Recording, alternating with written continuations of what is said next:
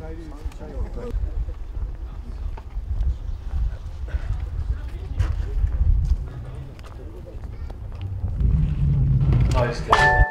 it's the popularest sport in Sweden. It's ice hockey and football, which is the two biggest sports, and yeah, that's what kids do. Either they play football or ice hockey. Well, probably everybody around me was playing, my friends and stuff, and close where I lived there was a big football pitch where I always went to and played with my friends and having fun. So it's from early age the beginning was. So what age were you when you started playing? I think it was around 5 years old. It's not hard actually, because the city I'm from is in the southwest city in Sweden, and it's not so cold there. It's -1, 2, 3, something like that. So we can do trainings, and we have a lot of indoor halls also in Sweden where you train on plastic grass. So during the winter there is a lot of indoors arenas where you play. So there's no problem to train or practice. So there's plenty of indoor halls and arenas there where you can play and everything. And I also remember me. Always after school, when I was little, I always went to an indoor arena and played with my friends, you know. And there was nobody complaining or something. Everybody could come and enjoy it.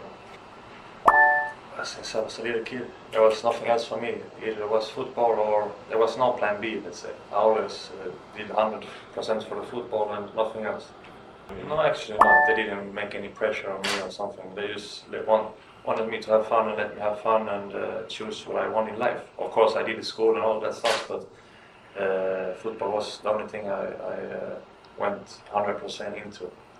That's the result to become a professional football player. Well, you can be professional from early age, but of course you normally take the steps. Like in Japan, you go in school, high school and stuff, and after that let's say you play in a professional club. Even since you were a small boy, you can get a professional contract when you're 16, 17, you know, and the future in Sweden is like that. Many players get contract with the top team when they're 16, 17, you know.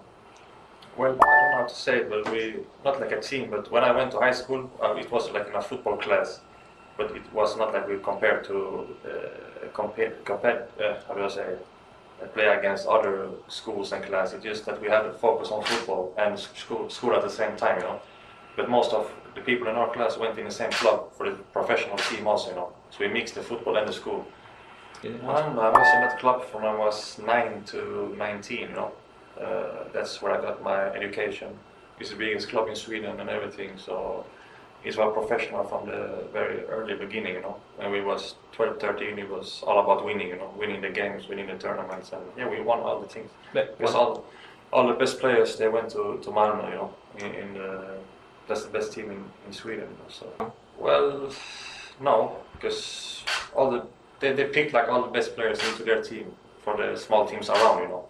So they picked a lot of players around Malmö and the smaller teams and picked them into the big team Malmö then. So it was not so hard, you know, to get in. Yeah. No, not from school. It's just from the teams, you know. When 10-year-old teams play against other 10-year-olds, then they can see what you can do and stuff. And I went there from trial training, and pretty much after 1 or 2 days, they wanted me to come, you know. So it was a fast move. Well, we always start like with in Sweden we train a lot of defense, you know?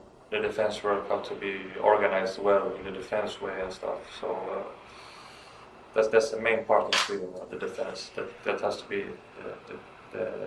very solid.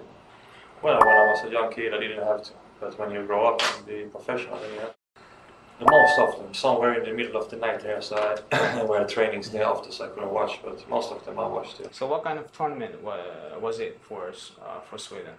No, it was a big tournament. Like you said, it come in the best 8. That's a big achievement for Sweden. It's a very small country, only 9-10 million people, so it was very well done from them. And of course, that's the biggest thing was also now in this World Cup, the defense, you know. They were very solid and played very well there, so the opponents had a problem to break through. It's hard to say, but probably they teach something right, you know, from the early age, you know. And like you said, we are a small country, but often we make very good prestation and results, you know. Like this World Cup, come best 8 and always qualifying into big tournaments also. So, and also in the club team right now, it's pretty strong also.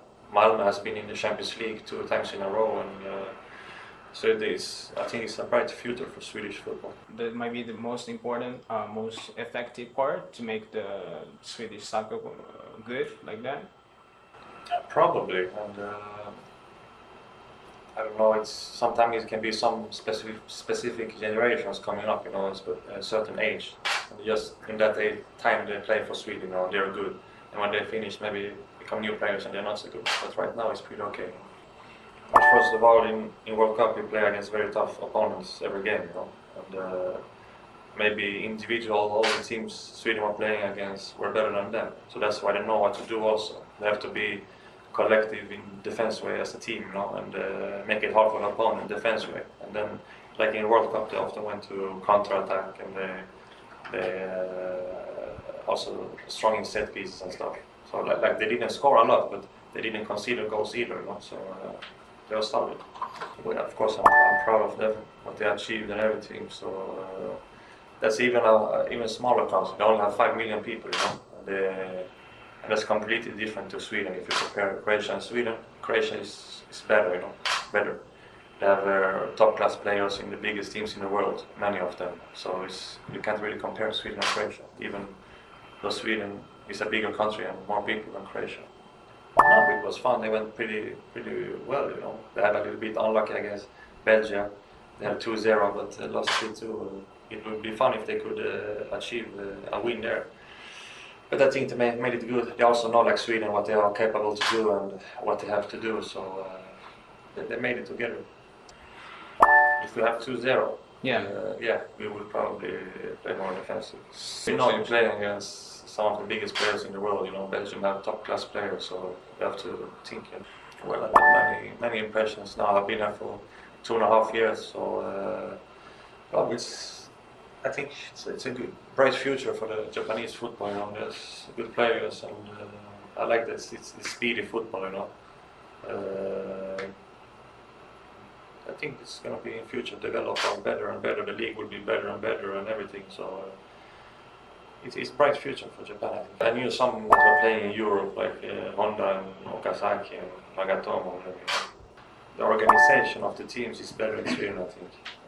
How they do everything together, you know. But of course, it's two different kind of football, you know. And here in Japan, it's more like speedy, individual, technical players and stuff. So it's two different worlds, you know. The kind of play you play there and what you play here and stuff. So it's nice to see what they do here in Japan also. And it's not so much mistakes in J1 as it is in J2. It's a little bit more mistakes, passing mistakes and stuff. So of course, it's also better quality players in J1 if you compare to J2. So yeah, there is a difference. No, but I think that's a good thing to bring in players like that. You know, they're coming with their influences, and that's top players that have been winning everything you can win in the world. You know, so bringing in them, there's more. It's now also Podolski and Torres came, so it's just fun for the Japanese league and for the spectators to see, you know, world-class players. Well, what you have to do, that's a very good question, but baseball is a very famous sport here. It's hard to compete against that maybe. In Sweden we don't have baseball, so we don't have to compete against baseball. But I don't know if Japan can make it go long or go in next World Cup, maybe if they can go along to, I don't know, semi-final or something, then more spectators will see it and they will like to watch football maybe. So, but it's hard to say what you really can do that should be a more popular sport. You know? I don't know. I like Japan a lot, and you never know in future what's happening. You know? If, after football, if you have something to do with Japan or something, some business, you know, probably. Or some, you never know.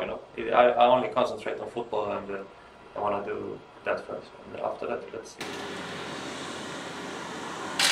ちょっとチェックします。素晴らしい。